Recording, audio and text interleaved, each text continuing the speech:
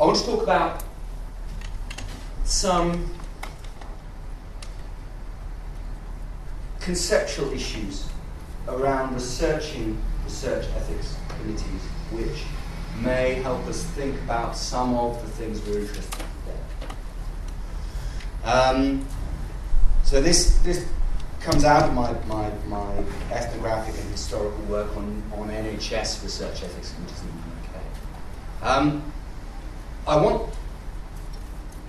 I have a sort of a quick response to Ron. I think we have to be careful. Ron said, with regard to ethics review, there's no way it's going to disappear. I think we have to be careful about that. If we think about the US, for example, where there are big changes possibly underway around IRB review of social science research. So in some form or another, it may well happen that IRB review of social science research will disappear in the US. Similarly, the debate we're having now is pretty Anglo-American. Ethics review by committees of social science is uncommon elsewhere in continental Europe. Now, we may have successfully exported ethics review of social science elsewhere in the world, but we need to be aware that it's a particular moment, it's a particular historical, it's a particular cultural, it's a particular geographical moment. And to some extent, one of the reasons I picked this up of Ron's work is that's one of the points I'm trying to raise. So what I want to talk about now is kind of 4 statements which come out of, that I've been sort of thinking about and wrestling with, that come out of my research, which may be more or less contentious, and we can have a conversation about that. But I think are things we need to think seriously about if we're going to A, research ethics committees in an interesting and productive way, and B, actually think about how to reform. So the first point is a historical one. And this comes out of work I've done thinking about why UK research ethics committees have changed the way they have. So if you look at the history from the late 60s through to the current day, they've changed a lot. There have been a lot of developments in the UK research ethics committee system. So the obvious question is why? Why has it changed? Why have there been developments? Now, the typical answer from the literature is that changes in research ethics committee are driven by research scandals. Something goes wrong, there's a revision, there are changes to the system to tighten up, and then further down the line something else goes wrong. Okay, this is if you like, the dominant explanation. In the case, so if this was the case, we'd expect 2 things. So the one is that major changes should be preceded by and large by a research scandal, or something going wrong, or a mistake. And the second one is obviously research scandals should be followed by major changes. I mean, I can cut to the chase and give you the answer to the slide, which is no. There is pretty much no example that I can find where major changes, whether you're arranging for the actual development. Why were REC set up in 1967? Well, they're set up so British researchers could remain eligible for US funding. The Redbrook Guidelines in 1991, where the Department of Health actually took responsibility for research ethics committees for the first time, not set up because there'd been a research scandal. They set up partly because the BMA had been sniffing around research ethics committees and had been pressurising for a centralised research ethics committee. Now, the Department of Health and the Royal College of Physicians and the MRC successfully suppressed the BMA's efforts to produce a centralised research ethics committee, but realised that some sort of standardisation was inevitable. There were also changes in clinical ethics around informed consent and formalisation of informed consent and written informed consent, and the Department of Health took this as a sort of opportunistic chance to impose their will to some extent on medical professions and research as well. But there was no scandal. Similarly, there was no scandal around the origin of research ethics committees at the multi-centre MREX in 1997. Okay. So scandals or changes are not preceded by scandals, and in fact, nor are scandals followed by changes. The death of Philip Jones, the Cardiff University medical student, in 1984, there was a full review. The Royal College of Physicians produced a lengthy report on volunteers and research, the main key recommendation of which was that healthy volunteer research required external review, scientific review, outside of the pharmaceutical companies by the Ministry of Health. This was explicitly rejected. There were some other changes which were around insurance cover for healthy volunteers. But the major change, the one thing that would have actually changed the regulatory landscape as a result of Philip Jones' death, was explicitly set aside by policymakers. In 1999, this is the North Staffordshire Hospital NHS Trust, so that's the CNET trial. While coincided with things like the development of the GAFREC and the Research Governance Framework in the health, in fact, those changes were coming down the line anyway. So, I think we need to think a bit about why do we have RECs and why have they changed. They haven't, developments in the REC system in the NHS have not been around avoiding research scandal. They have actually largely been in the interests of researchers. A hollow laugh, I hear. Similarly, the evolution of university research ethics committees in the UK, as promoted by the ESRC in 2005, wasn't a result of research scandal. It was a result of sort of tensions between social scientists in government and the Department of Health, and was an attempt to exclude, again, hollow laugh, social scientists from ethics review imposed by the Department of Health. It was actually done in the interests of social science research. It was not done because of any particular scandal. Okay.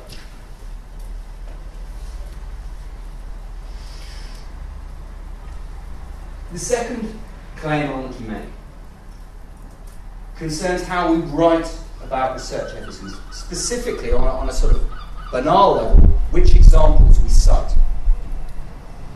So, my favourite example here, simply because he does it so clearly, is Zach Schrag, who is an American historian who has written a very good book about the origin and development of ethics review of social science in the US. But he also has a stream of work where he writes about current problems in ethics review. And in many ways, Zach Schrag's work is a prime example, although not the only one. There are plenty of other people, right? Where authors write to criticize ethics review. And in order to criticize ethics review, you want examples. So you pull examples. You pull examples from the US, and you pull an example from the UK, something from Australia. The trouble is, of course, you're not comparing like with like. Ethics review in all these systems is very different. So, to take the results of ethics review, the issues that, say, American social scientists find in the US around IRBs, specific problems that specific researchers have found, and say, therefore, ethics review of social scientists in the UK is flawed, is extremely problematic. So the kind of model here is that the idea that IRBs are the same as REBs in Canada, the same as RECs in the UK, NHS or universities, the same as HRECs in Australia. The idea and this is an odd thing for social scientists to do, medics do it as well. So this is a characteristic of complaints about research ethics review across the board. But I think it's particularly true in social science literature. And it's more disappointing than part of social scientists.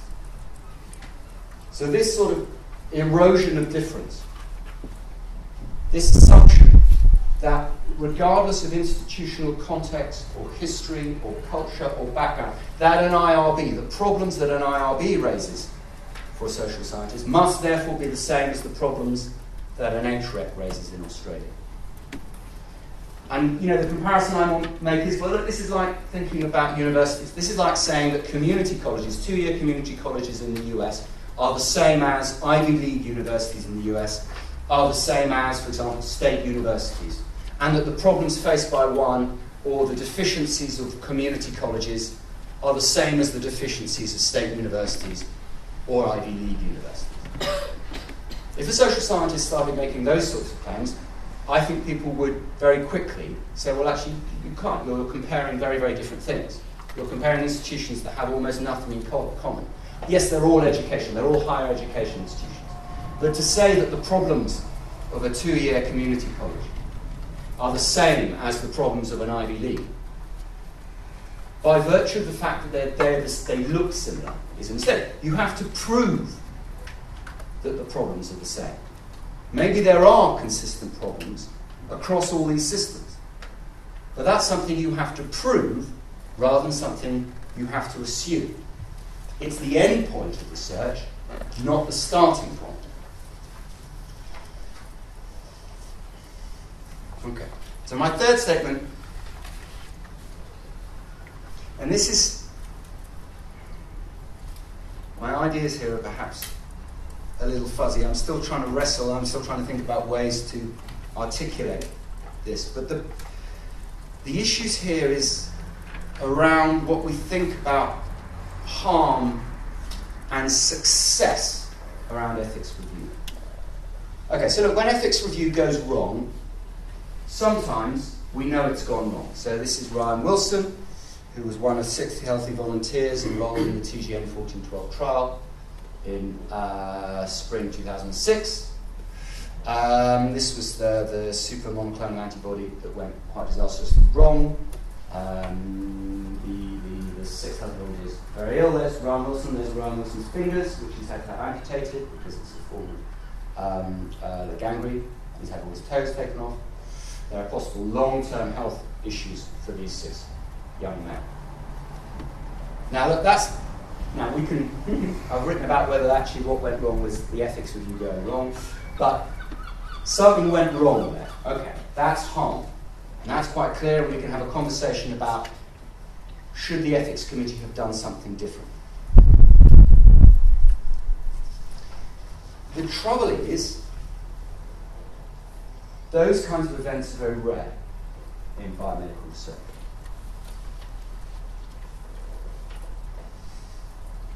But there is a strain of thought. So this is Ian Chalmers of the Cochrane Centre. And Ian has written quite a lot, and Ian is a former member of the Research Ethics Committee. And he argues that actually research ethics review kills people. Not by mistakes like the TGN Volleyball trial, but by delaying research. Or, for example, by allowing research to take place where a decent literature review would have shown that actually it's simply repeating stuff that we already know. So this is quite and other people like Ben Goldacre have echoed this sort of thing. So this is a sort of argument that's there in the evidence-based medicine community,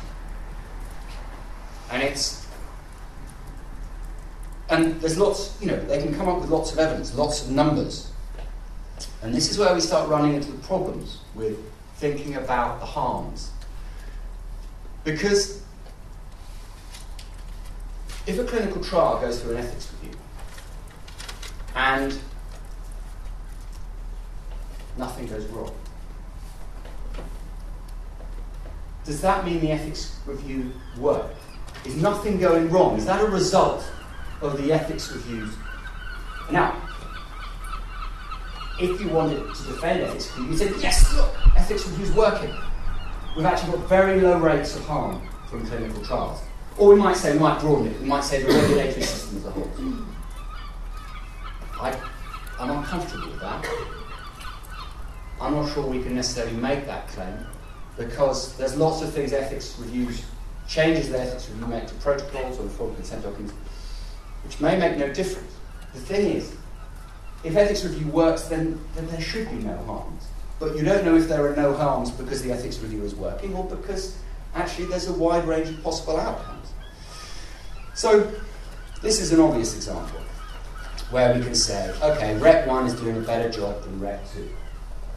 Here's a project using a well-known drug resulting in serious known side effects. And Rec 1 rejects this study. It's a multi-centre study, rejects the study on the grounds that the drug is dangerous and that a case hasn't been made. Whereas Rec 2 approves it on the same grounds. Now, we can have a debate over risk and benefit, but if we posit that the drug is so dangerous that there's very little possible benefit, we can reasonably comfortably say Rec 1 has done a better job than Rec 2. But that is very, very rare. This is much more common. You've got a novel drug, you've got 2 research ethics committees, one of them makes some changes to the protocol or information sheet, there's no bad result. It's a second committee, makes some different changes to the protocol. We can think about this as happening in different countries, for example, different jurisdictions. It could be a European-wide treatment. Okay, which one has done a better job? We can't even say they've necessarily done the same job. We don't know. It's a very difficult question to answer. So, part of the problem, I'm going to skip that one. Part of the problem around thinking about harm, the harm that research ethics committees can cause and the harms that they protect us from, is that if they're doing their job properly, there won't be any harm, but you don't know if there's no harm, whether that's because they've done their job properly or whether it's just one of those things. Turning the handle one more time, there are lots of harms that aren't like Ryan Wilson getting his fingers chopped up. There are lots of what we might call intangible harms or dignitary harms. What harms do we cause people if we carry out essentially safe, risk-free research, but we don't ask their informed consent? Do we cause them harm? So there is one way of thinking is, yes, we are. We're causing them what we might call intangible harms or harms to their dignity. I'm a fan of that term. Do we harm people by carrying out research without their informed consent? And after all, a lot of what Recs do is around assuring informed consent. So the original title of my paper, which I sort of skipped, is, this sort of comes from Robert Dingwall's attack on research ethics review of social sciences. We don't inject people with green stuff. We don't, by and large, as social scientists, engage in serious physical intervention. So the harms that participants in our research run are very different from the harms that research ethics review was set up to protect. And of course, at a certain level, Robert Dingwall was right. But we need a broader discussion of the kinds of harms that can take place in research, which actually are intangible and are very hard to detect. I said this section was a bit kind of fuzzy. I don't know what the answer is here. But I do know when we think about the harms resulting from ethics review, because that is to some extent what this conference is about, we need to think about some of the harms that ethics review protects research participants from. Okay, so the final point, and this links to some of what Ron was talking about.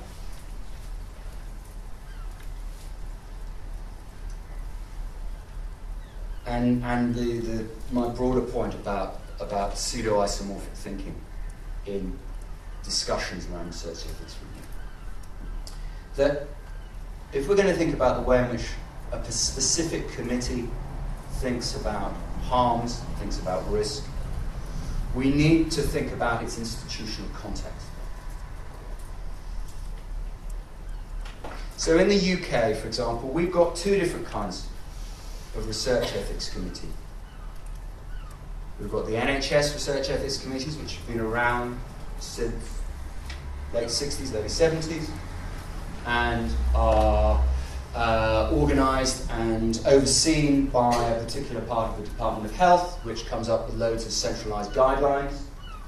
And then we have the University Research Ethics Committees, which have been sort of formalised by the ESRC document, the Research Evaluation Framework, in 2005, although actually we have to acknowledge that there were a lot of university-level reps, usually in psychology departments, around before then. So it's quite clear that in many ways the ESRC did not, the University Research Ethics Committees in the UK did not start with the ESRC document at all, but that it sort of formalised and standardised some of this thinking. And then, of course, if we're thinking about the US, we've got IRBs. And actually, I think my argument would be that university recs in the UK look more like IRBs than they look like NHS recs. NHS recs are very de-institutional, formally at least. They started out in the late 60s as committees of individual hospitals. Over time, they've gradually answered out, they've been broadened, they've been answerable to district health authorities, strategic health authorities. They now answer directly to the Department of Health. Their remit has changed from research done at a specific institution to research done anywhere in the UK. So the vast majority of NHS recs now can approve a single study that's going to be conducted at any number of sites in the UK, whether it's going to be conducted at the sort of location where that rec is based or not. So I can get approval from a rec in Cardiff to do research in the other end of the country. This deinstitutionalisation has got to the stage where, for example, the past few years, these committees, which for historical reasons have kept the names of the hospitals at which they started out, have been explicitly told to change their names. So there is no more University College Hospital. University College Hospital always had two recs, and they could never agree, and they couldn't have a hospital, they couldn't have University College Hospital Rec 1 and 2, or A and B, because that would imply superiority.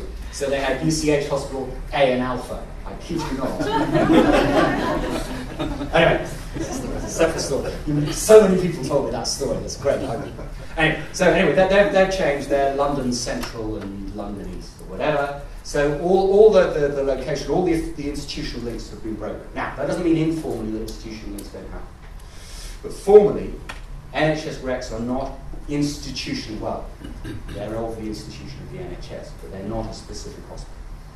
Very different to university recs, very different to IRBs. And this picks up on Ron's point about IRBs operating in the interest of the host institution rather than thinking about research ethics. So this is something I've published recently on. And of course, in the US, this is entirely uncontroversial. This is Jonathan Moss. Jonathan Moss was chair of one of the recs, one of the IRBs, IRBs at the University of Chicago for decades. Jonathan Moss said this isn't controversial.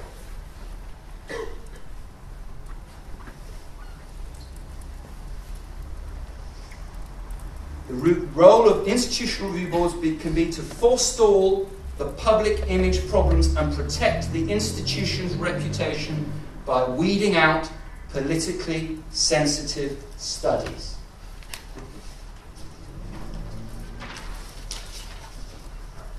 And this is now a characteristic of rec practice in universities in the UK. Because the original decision from the ESRC, for fairly good resource allocation reasons, was to base the research ethics committees, was to model itself on the IRB system in the US. That's explicit. So it's unsurprising that researchers in universities in the UK are experiencing similar problems around institutional reputational protection that researchers in the US have experienced for decades. So this is from the experience of Ron Roberts, who's a psychologist at Kingston University, who does work on sex workers at university. So university students turn into sex work because of student debt. And he's experienced considerable problems in being able to research the students at Kingston University. So the rep at Kingston University is happy for him, is okay with him researching students from other universities who might be turned into sex work, but they won't let him research students at Kingston University. And this is an email, and this is sort of underpins some of the issues. This has been published in Press Office. This was a survey that he did of students' second-hand experience. He wasn't even asking students at Kingston if they had, but if they knew someone who had been involved in sex work while at university. And this research generated a response from the Press Office that please don't scare the horses. It's affecting our market share. So he was allowed to quote from this? Sorry? He was allowed to quote from this? Yeah. The second example. So that's kind of sex. So that's, look, we're British, okay? We have an issue with sex. It's always going to be a problem with us. It's always going to be politically sensitive. You know, blame the Victorians. The other problem, the other modern problem is terrorism. Sex and terrorism. The two things that university research ethics committees can't deal with.